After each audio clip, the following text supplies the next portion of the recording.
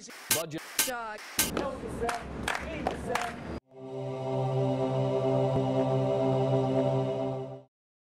You know, there are some fine charter schools today who are adding to the education options that our parents have. However, I don't believe now is the time to lift the cap on charter schools.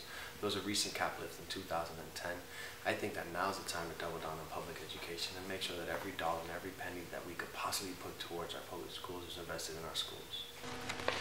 Well, my take on charter schools is any school that is working for our students, we need to support.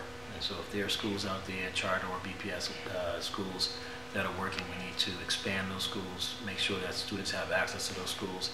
There are some great BPS schools that we need to make sure has a lot of support. And then there are schools in BPS that are struggling, and we need to make sure they become quality. The charter schools that are working, we need to make sure we embrace and becomes part of the district's, the whole system, the whole city system of education. And I think we could do that by creating one single application process. I hear parents always talk about the difficulty of understanding the applications for the charter school process, the difficulty of understanding even some of the applications for the BPS schools. Creating one application process gives us better access to all the schools that are working. It's an application process that should also have with it a broad definition of quality and information on what kind of quality education and programs you will find at different schools, and allow parents to make the choices for the schools they want to go to. I like charter schools. I like choices for parents, and I like schools that do a good job. So for me, at the end of this, I want to partner our Boston Public Schools and our Boston Charter Schools to make sure that they're all working together to be great schools.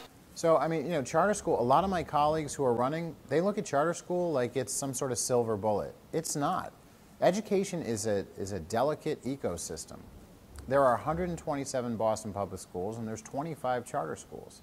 And I don't think the solution is to simply go charter, or all charter, or more, or even more charter, until we really know what that means. You know, I know that charter schools have made Boston public schools better in some ways. I really believe that. I think charters serve as laboratories. They serve as a way to really push Boston public schools to do extended day, to try new things. But it doesn't mean that we simply go more charter, all charter. Some of our most popular schools in the city are regular Boston public schools. And charters have some significant differences with our public. Board of Charter Schools was my position on charter schools. As a legislator, I've been a proponent of charter schools. I'm on the board of a charter school. I'm also looking at education as not one size fits all. I'm looking at different options in schools. So charter school is one component of that. Pilot schools, in-district charter schools, VOTEC schools. I'm looking as a whole portfolio of schools as far as we move forward here in Boston. What's my take on charter schools? Charter schools present an option for many Boston families. It is a way that some of our young people are educated here in the city. It has been, they have been successful in terms of representing or becoming hubs for innovation, and they are, as I said, they're an important option. I believe that charter schools have a place in the system of education here in Boston. Right now, no more charter schools can be established here in Boston because we've reached the limit, or a cap has been established and put on the number of charter schools. Charter schools in Boston are performing at a very high level. Again, it kind of goes back to my idea of putting more decision-making and more autonomy at the school. That's what charter schools are. They're almost self-contained little systems themselves. The decisions, the creativity, the innovation is being done at the school level. Charter schools are also, the students at charter schools, I should say, are performing, 70% of the students are performing at a proficiency level versus 15% in our traditional public schools. And that's because I believe there's, again, a lot of innovation and creativity there, but there's a big investment in teacher training, performance evaluation, how they get better. There's also a lot of parental engagement. The school day is longer. These are all the things I want to bring to traditional public schools. So I support charter schools. We're not, the whole system can't go to charter schools. There's a place for every type of school. But that's why I say I'm about empowering parents and giving them more choices. Let me put it this way also. First of all, I would invest in universal preschool, high-quality education for all children living in Boston. Now, middle-class families and those of means are doing this anyway. I'm hoping to invest in children who are from the working class or the working poor, or those living in poverty. They should have the same opportunity at high-quality universal preschool education. Studies show that if you have that opportunity, I'm talking in the early stages of life, 2.5, 3 years old, all the way up till kindergarten, when the mind is really most flexible and developmental possibilities great, you'll do much better in school.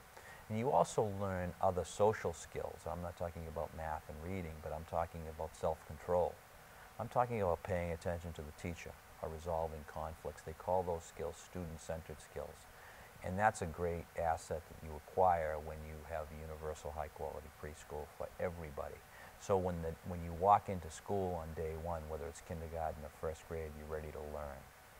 If I'm elected mayor, I also want to make sure that the school day gets a bit longer, that will allow for science, art, and music to be added to the curriculum. Those are the first subjects that are cut.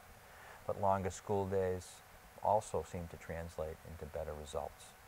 I'll also be about empowering parents and giving them more choices. This means expanding charter schools. This means increasing autonomy in a traditional public school. Let the principal and the teachers be innovative and creative and come up with good ideas and not be encumbered by rules coming from 26 Court Street, which is school headquarters, or the union.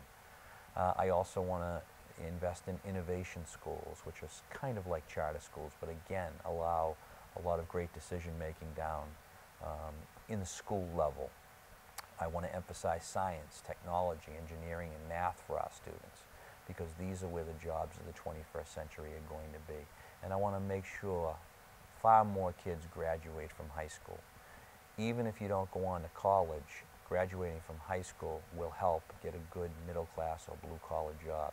But if you drop out, the chances of living in poverty go up into a high level, and that has to stop. So again, back to my original point, I believe the next mayor can be transformative. We can break a cycle here of poverty, dependence, undereducation, and violence that actually comes when the achievement gap grows, kids drop out of school, and then they veer off into lives of crime and violence. We want to end that, and I think I can do that with my plan.